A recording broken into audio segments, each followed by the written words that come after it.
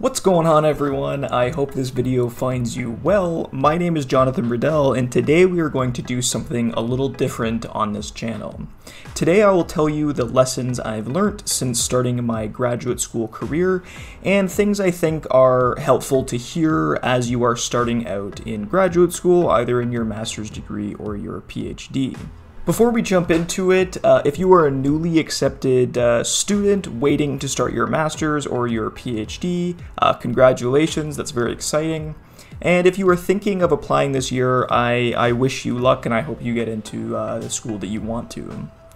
Okay, so getting started, here is some context. I am a PhD student at McMaster University studying theoretical physics. I am about to finish up my second year as a PhD student, but I completed a 2-year master's degree program prior. So this advice will be limited to my experiences and the experiences I've heard about from others around me at the same school.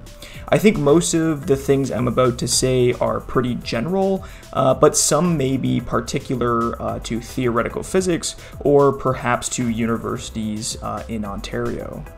The first thing that I want to point out might seem obvious at first, but there's something a little bit deeper going on here. And that is that this experience that you're about to have in graduate school will be significantly different compared to your experience as an undergraduate student. In undergrad, you are more or less entirely focused on your studies and your courses, completing assignments, getting ready for tests and exams. It's entirely your one focus. I also did research throughout my 3rd and 4th year as an undergrad, but it was generally understood that my courses were more important than my research, and research was sort of thrown to the side every time things got a little bit too busy. The big change now for you will be that you will be asked to split your time between 3 distinct and disjoint things: courses, research, and being a teaching assistant. Course requirements definitely vary from school to school, and sort of the number of hours that you're expected to be a teaching assistant or a TA. So if we take my school as an example, we are expected to take 4 courses over the course of our master's degree and 2 for our PhD. People usually take all of these courses at once during the first year of the degree in question. So on top of these courses, which I found in some cases to be significantly harder than undergraduate courses, and in some cases easier, you're also expected to TA, which you can't really throw to the side. You always need to finish your tasks on time, and to do research, something that's probably very new, or at least the standards and expectations feel like they have gone up since you were an undergrad. For me, this transition was actually a little hard. I like to get my research done in sort of uninterrupted sprints so that I can fully immerse myself in research and sort of separate my brain from everything else going on outside of it. So I found the constant interruptions to my schedule with all these different expectations to be quite disruptive. This would more or less manifest like having a meeting, a talk, and a tutorial to run on the same day, taking up 3 of maybe my 8 hours of work, and all of these tasks or things to do would be awkwardly spaced apart. So I would regularly accept meetings or fill out availability forms in a way that was most convenient to others because I didn't really initially value my research time as being busy. So in my mind, I was always free to do things. So after my first year here, I started trying to structure my week so that I had at least 2, maybe 3 weekdays free to focus on research. Or those days could be thrown at a course if perhaps that course was getting particularly heavy at that time. This gave me sort of that uninterrupted time to sort of focus on my work and separate the other tasks to other days where I could focus on those things on their own. So time management was definitely one of the first lessons that I learned. But it's fair to say that everyone is different, so finding what works best for you in time management will definitely be a process, and I highly recommend you keep your eye on that. So the next point that I want to raise is work-life balance. When you aren't taking courses, there is honestly rarely a need to work yourself overtime on weekends or at night. You might be absolutely tempted to get that next plot or maybe that next step in your calculation before your next meeting with your supervisor, and perhaps doing that sometimes is fine or feels necessary. But making a habit of not giving yourself time to relax and to remove yourself from the physics for things like hobbies and spending time with other people will honestly eventually burn you out. There is, and perhaps this is controversial, there is absolutely more to life than physics. And counterintuitively, you'll be more productive anyway if you just relax sometimes and remove yourself from the problems that you're stuck on. Research is also never done. It's a grind, and there is always something you could be doing. So it's a vicious cycle that you might get caught up in, always wanting to do more, always wanting to work at nights. There's always something to do.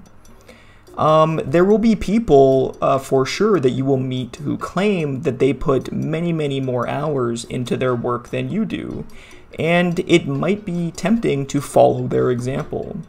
But I recommend you prioritize your mental health, your happiness, and your work-life balance. And I promise you, you won't regret it.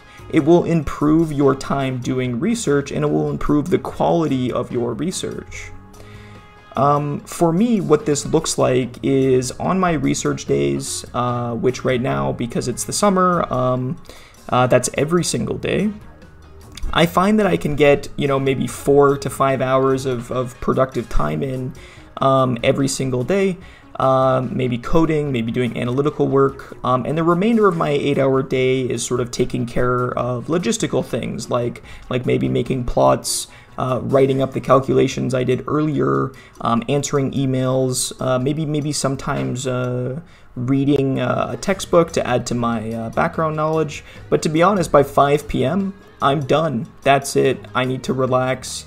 After 5 p.m., I'm useless. I find that my work just isn't very productive after that point.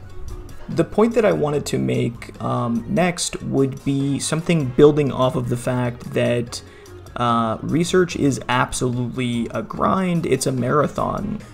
Getting started in your research takes time, and that's okay.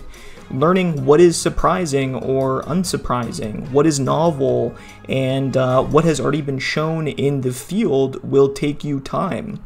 Most people don't publish in their first few years, and they usually publish closer to the end of their PhD.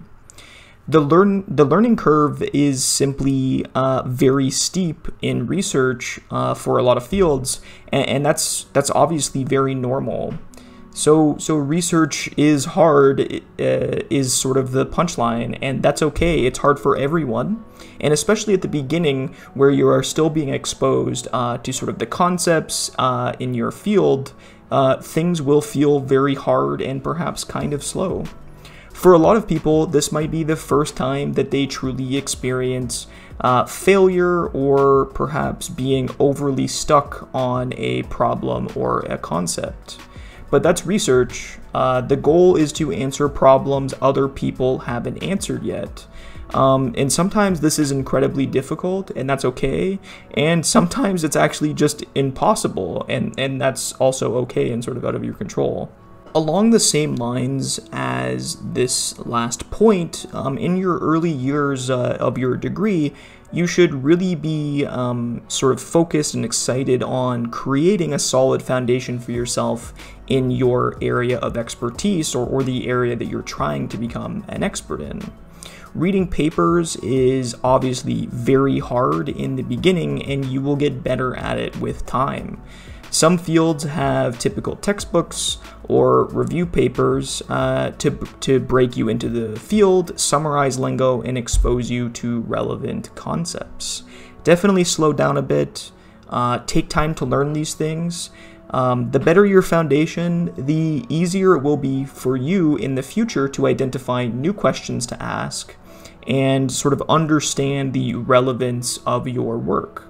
So a big thing here, at least in Canada, is in graduate school that I haven't mentioned yet, is scholarships. In Canada, we have a national competition that requires an application that's also accompanied by a research proposal. You get several sort of times and attempts to apply to these scholarships, and they are indeed competitive, so not everyone gets them. In the beginning, I proposed exactly what I was thinking about and sort of the technical details that I thought were really important and the technical reasons for their importance.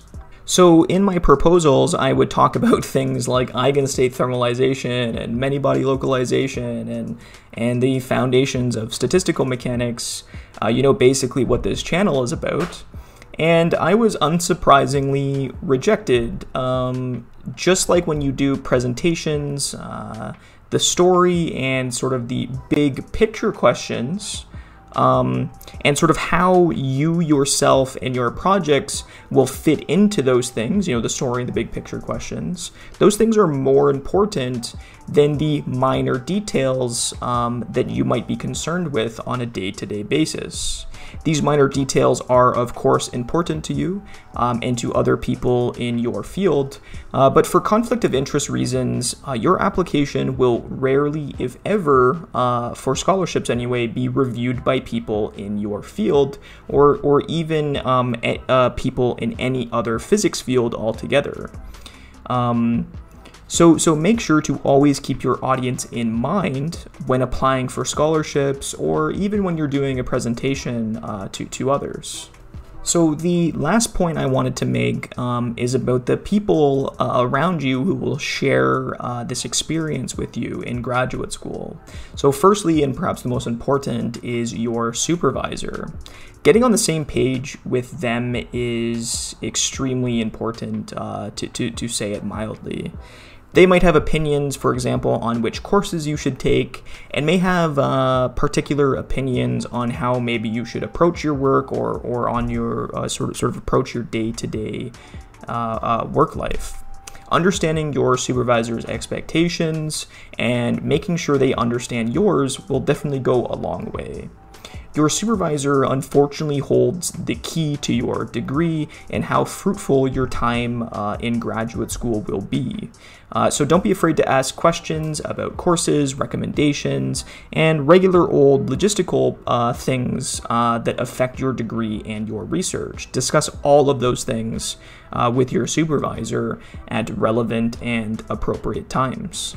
So along with this, your group or a group in an adjacent field will often have more senior PhD students. A lot of these people will be very friendly and are absolutely a great resource for little things around the department that your supervisor might not be familiar with. They'll have experience, for example, with scholarship applications, courses, and they'll better understand the things that you're going through so you can chat with them about that because they have recently gone through those things themselves. They will also often have much more time to explain concepts to you than your supervisor. And from honestly a non-research perspective, getting to know other graduate students and really embracing the social aspect of being a graduate student, a lot of these people will end up becoming your lifelong friends. Physics is a social sort of science in the sense that, collaborating, talking with people on whiteboards or blackboards, that's definitely one of the really fun aspects about physics. Sharing this collective experience that you're having with people will honestly make your graduate school experience a lot better. So that's it for today. I hope this video was somehow helpful. If you have any questions for me that I didn't answer in this video, I will be, as usual, very active in the comment section. So feel free to comment below and I'll get back to you. If you liked the video, please feel free to like and subscribe. And as always, have a great day, and I wish you all luck.